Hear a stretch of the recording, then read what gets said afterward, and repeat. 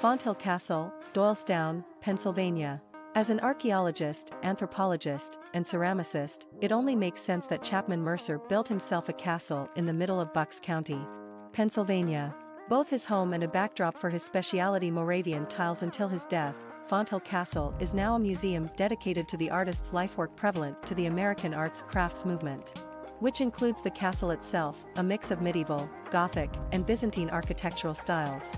Closest airport, Trenton-Mercer Airport TTN, 16.7 miles. While you're here, though Mercer's work is a definitive enough reason to visit this small town, it's worth checking out Michener Art Museum to witness what contemporary artists of the Delaware Valley are producing. The museum features an impressive sculpture garden for quiet contemplation.